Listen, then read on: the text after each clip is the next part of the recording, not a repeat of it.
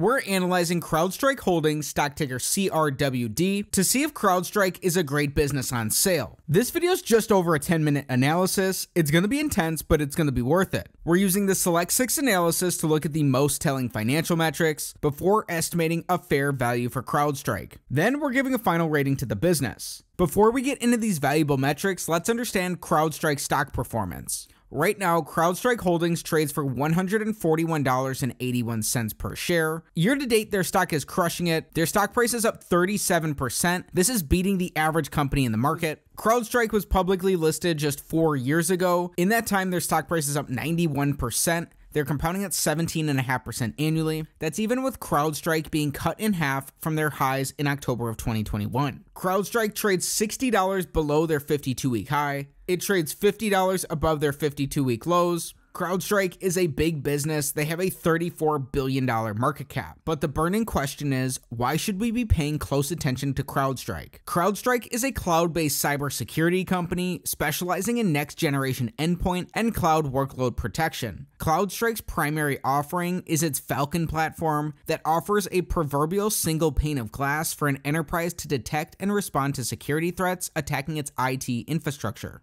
The Texas-based firm was founded in 2011 and went public in 2019. With that understanding of CrowdStrike, let's get into the numbers. Starting with metric number 1, we want their average return on capital in the last 5 years to be above 14%. CrowdStrike has only been listed for 4 years, so we're going to be looking at their numbers since then. In this time, their returns on capital are negative in all of these years. Much of this has to do with how the accounting is done for the business. CrowdStrike has negative earnings which affect how this is calculated. We can compensate for this by looking at their free cash flows more closely later in our analysis. This is an X on metric number 1.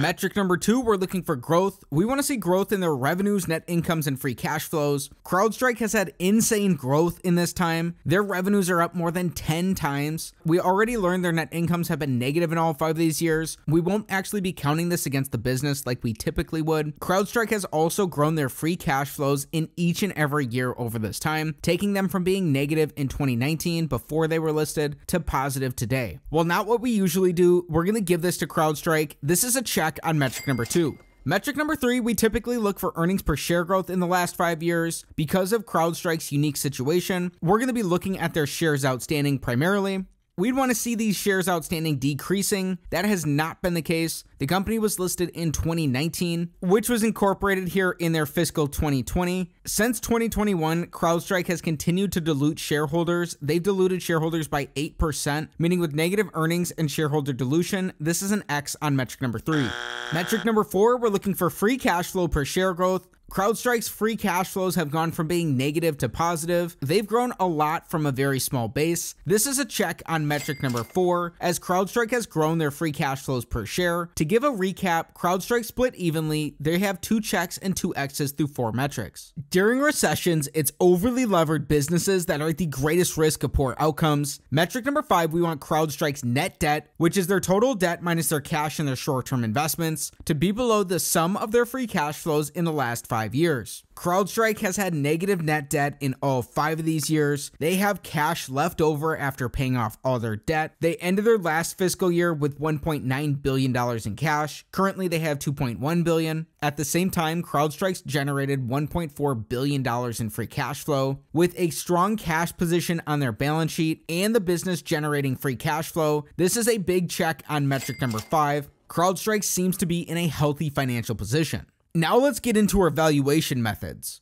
The big metric of them all, metric number 6, we want CrowdStrike's average free cash flow to their enterprise value to give us a yield that's above 5%. If this is the case, this gives a slight risk premium to the yield of the 10-year treasury, Warren Buffett's preferred benchmark. It's the first of 2 different ways we're using to estimate a fair value for CrowdStrike. Right now, CrowdStrike has a $32 billion enterprise value. This looks at the business similar to it being a private company. It accounts for their market cap and their net debt position. CrowdStrike's produced $1.4 billion of free cash flow in their last 4 years. Since going public, this means they produce $350 million of free cash flow in an average year. When that's divided by their $32 billion enterprise value, we get about a 1% average free cash flow to enterprise value yield. On a current basis, CrowdStrike's produced $782 million of free cash flow in their last 12 months. When that's divided by their $32 billion enterprise value, it gives us a 2.4% current free cash flow to enterprise value yield. Both of these are coming in below the yield of the 10-year treasury, meaning they're also below the risk premium we'd be seeking. Coming in on metric number 6, this is an X for CrowdStrike.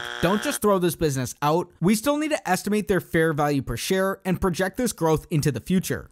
Everything we've discussed so far is important, but there's something missing that in my opinion is the main reason to analyze CrowdStrike, which takes us onto using a discounted cash flow model to estimate their fair value per share. A DCF model is based off the predictability of a company's free cash flows. Like any model in any discipline, its outputs are sensitive to its inputs. CrowdStrike has a very short track record as a public business. The company itself is just over a decade old. They've also grown very quickly in their past. Their business predictability is extremely low. We're taking an average of their last 3 fiscal years worth of free cash flows, then using assumptions to grow these into the future. It's up to you to figure out if these will be accurate or not for CrowdStrike. Assuming they grow their 3-year free cash flows at a rate of 20% annually for the next 10 years, then in the following decade, assuming this growth rate is cut in half and that these grow at 10% annually, then if we add in their tangible book value, which gives an estimate of their net worth, if we're seeking a 15% rate of return, which is what Warren Buffett's looking for in addition to his margin of safety requirements, from today's valuations of CrowdStrike, an estimate of their fair value per share is around $65.50. That's less than half of their current stock price. It's down about $30 from their 52-week lows. There are key points to keep in mind. The lack of a track record makes this much more of a rough estimate than some other businesses that have been public for a lot longer. These assumptions could either be generous or shortchanging the business. Most importantly, this analysis is not financial advice. It's not a buy or sell recommendation of any security. Consult with your financial advisor before making any investment decision. There's one thing to like about CrowdStrike, which is that compared to many of its peers who were listed around the same time, the business is cash flow positive and has been for its public history. In just a minute, we'll give our final rating to CrowdStrike, but we have to address something first. We've covered the numbers, but the qualitative factors of this business may be even more important. What are they?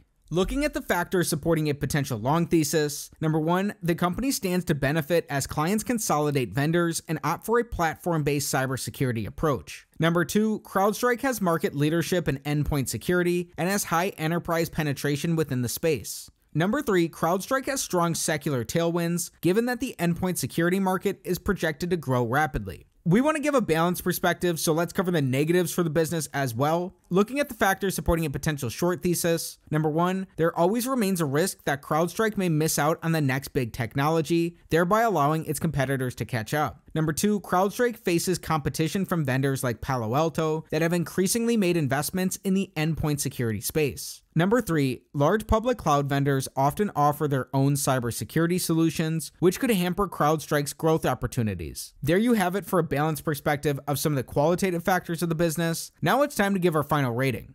In analyzing CrowdStrike Holdings, stock ticker CRWD, we learned they've grown their revenues and their free cash flows very rapidly since becoming a public business. Their earnings have been negative over this time due to the nature of their accounting, which shows their returns on capital as being negative as well. CrowdStrike seems to be in a healthy financial position, both with a cash cushion on their balance sheet and generating free cash flows. They've continued to dilute shareholders since their IPO. They also operate in a very fast-growing industry. It's worth reiterating this analysis is not financial advice. CrowdStrike's free cash flow to enterprise value yields don't look attractive compared to the yield of the 10-year treasury. When we performed our discounted cash flow analysis, from today's valuations based on those assumptions, if you want a 15% rate of return, an estimate of CrowdStrike's fair value per share is around $65.50. Again, that's down $80 from the company's current stock price. CrowdStrike last traded at those levels in April of 2020. Looking at all the factors of our analysis, CrowdStrike looks like a moderate candidate for further research. They're a very fast-growing business, so our estimates are pretty rough here. You'd want to have some special insight into the company. You want to have a special insight into the company to really decide this one way or the other. Again, this is not a buy or sell recommendation of any security. Consult with your financial advisor before making any investment decision. If you enjoyed today's video, be sure to like the video, subscribe to the channel for more stock analysis